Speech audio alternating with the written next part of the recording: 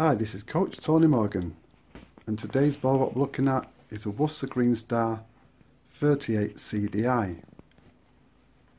And this particular boiler is a unusual one because it's a new installation, new boiler, but we've got a problem with the pressure being too high.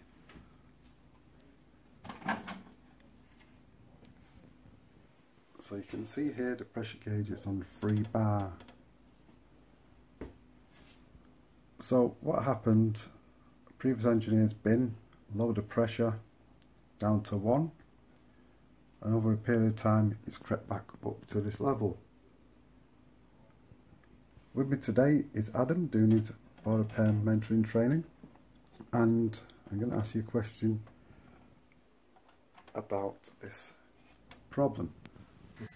So what I'd like to know, what are the 3 possibilities what make the pressure go up to 3 like that? So if you know the answer, just send us a message and I'll see if you get it right.